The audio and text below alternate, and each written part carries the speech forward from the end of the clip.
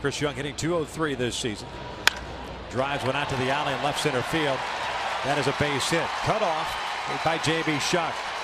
Young trying to go to second. The tag is in time.